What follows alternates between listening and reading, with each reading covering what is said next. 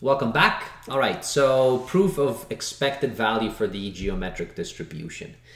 If you're going to take the expected value, you're going to find that it is equal to R multiplied by M divided by N. Now, of course, depending which textbook you pick up, which teacher you have, so these R, M, N, they could be really any variables that someone chooses. So I've defined them here on the right. So R is the number of dependent trials that we're going to take on.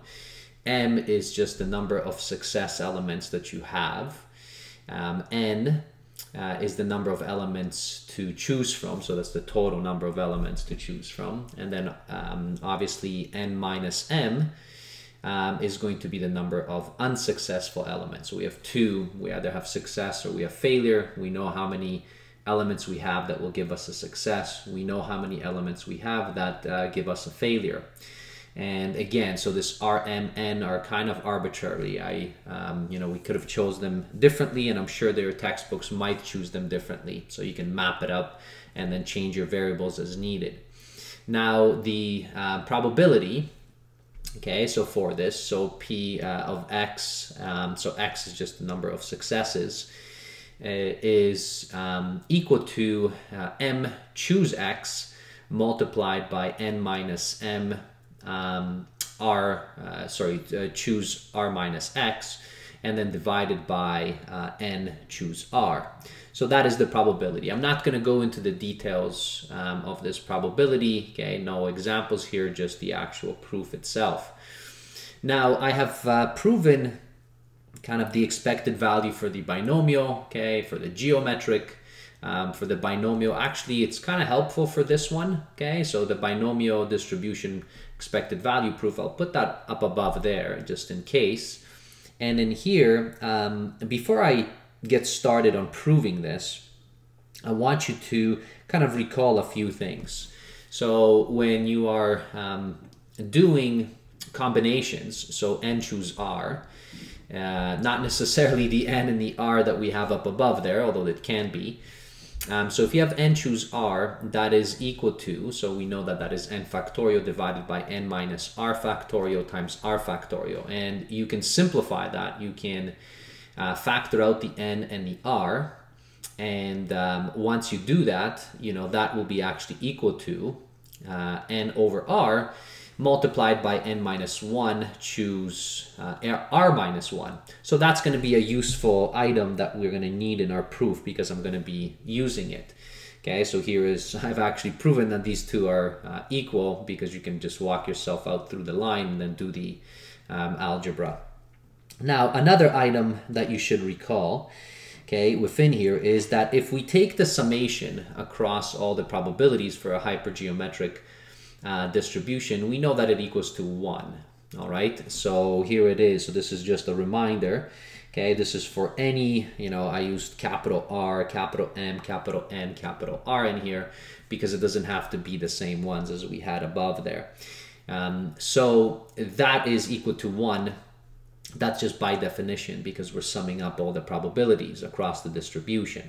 And that's also something that I'm going to need in the proof. So I'm going to need these two particular items, so watch out for that. So now with the expected value, so by definition here it is, okay, so my expected value is equal to the summation from, really it's X is equal to 0, all right, so I mean I can put here 0 because that's typically the definition. The only thing is that, as you know, because you have X and you're multiplying it by the probability, if X is equal to 0, so it just disappears there. So that term, so I typically will start it from 1 instead. So within here, now as we keep going, so let's take a look and see. So we know that we want this to be equal to this right here, so I'm just going to copy it down and bring it down there. So let me copy it and then I'm going to place it right here. So this is what we want it to be equal to. So the trick that I will use is I will actually use this right here first. All right. So I'm going to take, okay, so this combination, and I'm going to take this combination as well. and I'm going to massage it out utilizing that. So this is just equal to, and let me copy this down below. So let me duplicate it, and then you're going to see what's going to happen to those two terms. So I'm going to remove these entirely. All right, so those are the ones that I'm working on. And what I'm going to replace them with is simply m over x, okay? And then this is going to be m minus 1, choose x minus 1. Okay, so that's first thing. And then I'm going to have n over r. And here this is going to be n minus 1, and then r minus 1 right here. That doesn't change anything for us. Now, what it does do for us is that now all of a sudden, so notice this x will cancel out this x, and I'm going to be able to take out this m, this n, and this r. So I'm going to be able to take it out of the summation, because now it follows that it's for the entire thing. So my new, okay, item, so this right here, again, I'm going to duplicate it. Okay, I'm going to bring it down right there. Let me remove this. So with that now gone, so this is gone, this is gone, and this m, all right, so what we're going to have is we're going to have, so that r, so this r right here, because it's just m really all over n over r, so that is the same thing as just saying r, m over n. And you will notice that, hey, wait a minute, isn't that my expected value that I'm trying to prove? And indeed, that is the case. So with this, so this is all now removed. And let me kind of clean this up just a touch. And here, shift this over. So this is what I'm dealing with. So my ultimate goal now will be, well, can I just prove that all of this is equal to 1? And indeed, it is equal to 1. Now, you know, you might need a little bit of convincing to be able to do that. And, you know, so I'll show you that in just a moment. Okay, so with that is now, I just want to be able to show, okay, that what I've just highlighted there for you really is just equal to this. All right, so it's just equal to 1. So I'm going to substitute for the variables. So I'm going to use the particular tricks in here to make that happen. Okay, so with this entire thing, so what are we going to have? So I'm going to try to rewrite this now, okay, and I'll try to rewrite it in full.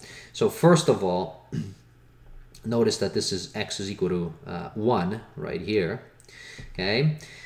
So what I'm going to do is I'm going to substitute, okay, for that x. So instead of having x, I'm going to just set let I is equal to x minus 1.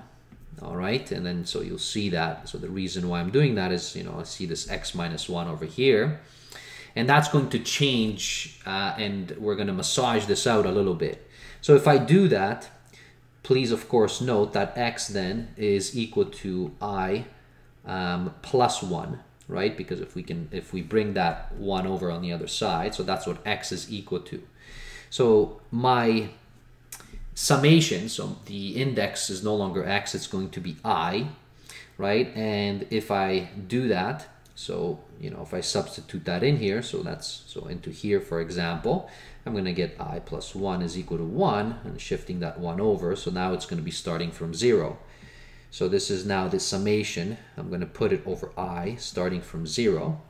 And now it's no longer to r. So, you know, if x went all the way up to r, that means that, so x, which is I plus 1, is equal to r. So this might just give you a kind of an idea, you know, how you can change these indices, because you see that sometimes in proofs. So we're going all the way up to r minus 1. Okay. And now what I have is, so I'm going to, you know, change this up a little bit. So this is going to be now m minus 1, x minus 1 is equal to I. And then with this entire thing, let me remove this for the moment, or at least switch it out of here, make it smaller. It doesn't bug me. So for this one, you know, this right here, what I'm going to do is I'm going to kind of massage it out. So I'm going to make this n minus 1, all right, minus m minus 1, okay? And you should convince yourself that this is still equal to n minus m. Notice n, right, minus m, so that's there, and then negative 1, so minus 1. Negative and negative is positive, so that would cancel out. Negative 1 plus 1, so we're back to what we started. And you'll see why I'm doing that in just a moment. And I'm going to do the same thing over here. So I'm going to do r minus 1, and this is going to be minus, okay, and this is going to be now x minus 1. So that also equals the same thing, but of course x minus 1, so from right here, okay, that's just equal to I. So instead of having this, I'm going to just make this I so that I am consistent with that. And then divided by, you know, so this is n minus 1 and r minus 1. And now, so what you have is you have basically the probability distribution starting from 0 going all the way up to r minus 1.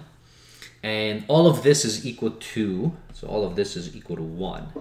Now you might say, well, hold on a second, aren't you going to r minus 1 and you have m minus 1 and n minus 1 and all of these different things. So that's not exactly the same as, you know, this right here. And, you know, you would be correct in saying that. But that still, okay, is equal to 1, because what you can do is, you know, you can play the trick of just simply saying that, okay, let m, so capital M, equal to m minus 1. Let capital R equal to r minus 1. And then let capital N equal to n minus 1. And if you substitute all of those, okay, into this, then what you have is, all of a sudden, this becomes I is equal to, so notice, this is going to be going up to R. Okay, so this is capital M, I, and then you have n minus 1, which is n minus capital M. This is capital R minus I, all over capital N, and then this is capital R. All right, so this indeed is equal to 1. This is just, okay, we're talking about, we have, okay, the probability across R trials, and R just turns out to be R minus 1, and everything else is consistent. So now you can see that really this is exactly the same thing as this right here. Okay, so notice I even used capital M and capital N and capital R in here, so it's identical. So because this is equal to 1, now, you know, don't forget that we had factored out this, right? So if I take that, bring it down here, okay, then indeed our expected value, well, all of this junk right here is just equal to 1, right? So this is equal to 1. So my expected value just remains to be that. And there you go. You have proved the expected value for the hypergeometric distribution.